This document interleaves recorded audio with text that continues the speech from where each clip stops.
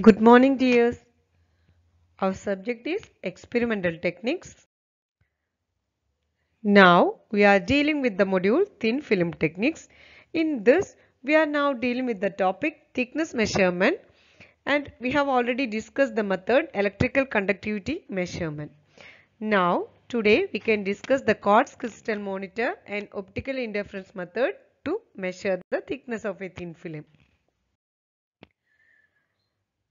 The next is the quartz crystal monitor. The easiest way to measure the thickness of thin film down to about 100 nanometer is to weight the substrate with a sensitive microbalance before and after the deposition of the film.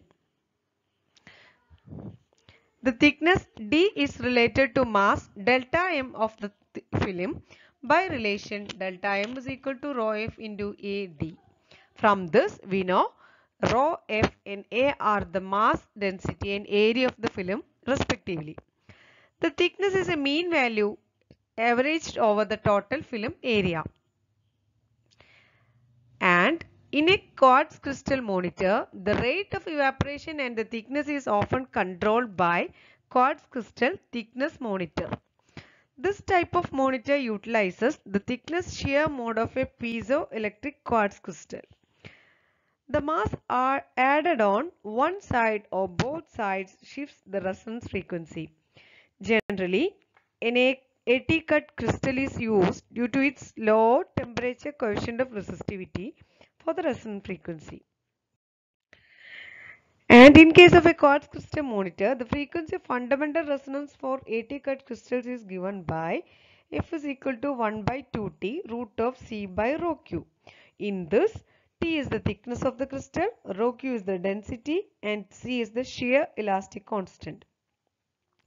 If a deposit of mass M is added to the surface area A, then the frequency again changes by delta F, where delta F is equal to minus Fkm by rho Q AT. In this case, a constant to unity. By combining the above equations such as F and delta F, we can write it as minus F square Km by N rho Q A is equal to minus Cf M by A or minus Cf rho Ft. In this, the negative sign indicates that a decrease in frequency as the mass added increases.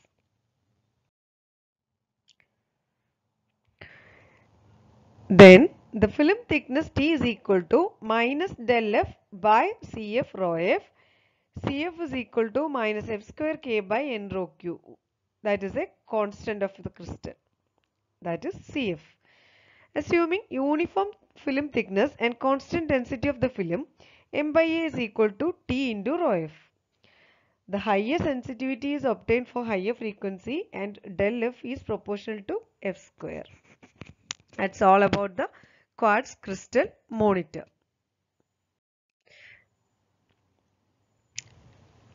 Then in the quartz crystal monitor, the schematic diagram is shown here. An oscillatory quartz crystal with a natural frequency is placed inside the vacuum chamber above the source. The vapor is deposited both on the substrate and on a defined area of the crystal surface. The second crystal with a natural frequency 6.5 MHz, which is nearer to the previous one, is mounted in the control unit outside the chamber.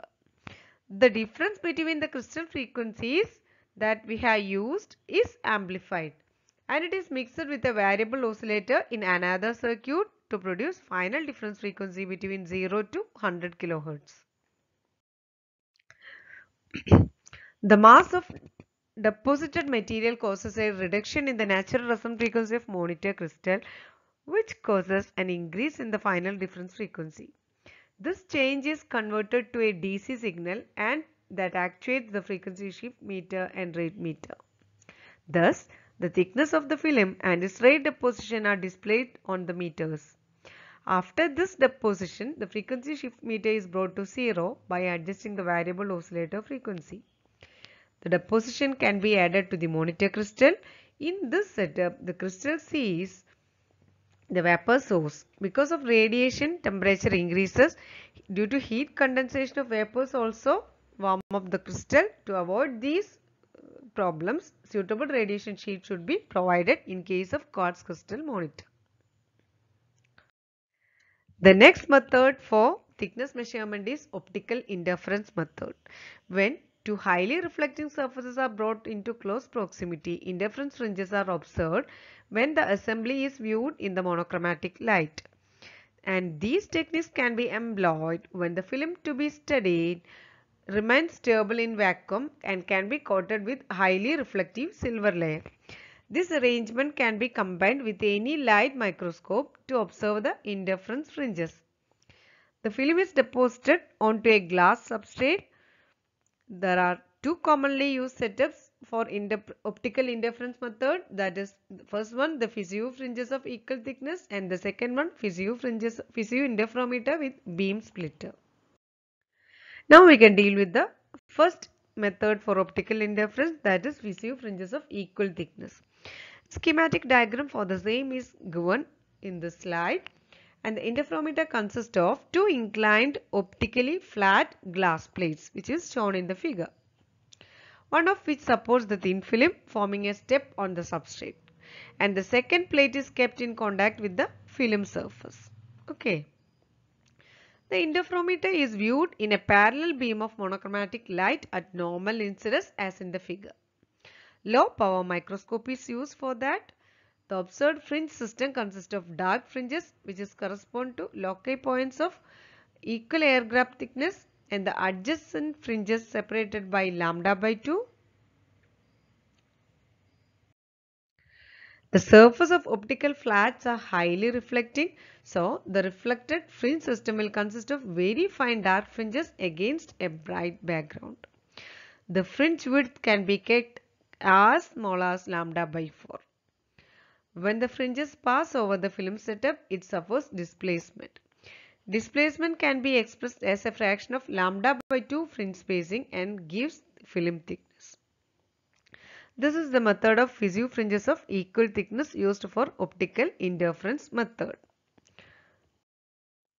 And the next optical interference method is Fizeau interferometer with beam splitter. A schematic diagram is shown in the figure. In this method yields fringes of larger width, so it has a less accuracy, and the thickness as low as 20 angstrom can be easily measured by this method. And the advantage of this method is the optical flat does not touch the film, so the film does not get scratched, and the reflecting step is not required. In this, from the beam splitter, the film can be easily observed through the microscope, and a monochromatic source is used as in the figure. A sharp edge within the film is fabricated by shadowing with a fine edge blade. Thin film is then coated with a highly reflecting silver layer. Second glass plate with a silver coated surface is lowered onto the glass substrate. The whole system is illuminated with a parallel beam of monochromatic light from the mercury lamp. When the cover glass is tilted slightly, multiple beam interference fringes appear with a distance x. In the region of sharp edge, fringes are shifted by a distance delta x. The shift corresponds to thickness step of lambda by 2. Thickness of the film is given by d is equal to delta x by x into lambda by 2, which is the thickness step. If a transparent or slightly absorbing film is deposited on a transparent substrate of different refractive index, the optical reflectance and transmittance behavior of the film substrate combination shows an oscillatory behavior with the increase in thickness of film. This occurs because of the interference effect, and the reflectance is reduced or enhanced depending on the relative values of refractive indices of film and substrate material. The thickness of the film can be determined from maxima and minima of the reflectance, which occur at interval given by 2m lambda by 4 is equal to mu f into t. In this, mu f is the refractive index of the film, t is the thickness, lambda is the wavelength of light, m is the order of minimum and maximum. A laser source may be used for finding the thickness of the multi-layered dielectric films for optical applications. The reflectance of successively increasing number of multilayers are shown in this graph. That is the experimental observations on variation of reflectance of zinc sulfate and magnesium fluoride lambda by 4 films is shown in the figure. From the figure, with the increasing number of layers, the amplitude of oscillatory variation decreases and thus reducing the sensitivity of this method. To overcome this difficulty, photocell method is used. Two photocells are assembled in series opposition, one cell monitoring the reflected intensity from the sample and the other one illuminated by variable intensity light. Thus, only oscillatory part is obtained and amplified. This procedure allowed to monitor thin films up to 15 layers. So, we had discussed the optical interference method for measuring the thickness of thin film. So, now we had discussed all the methods of thickness measurement. Thank you. Study well. Stay safe.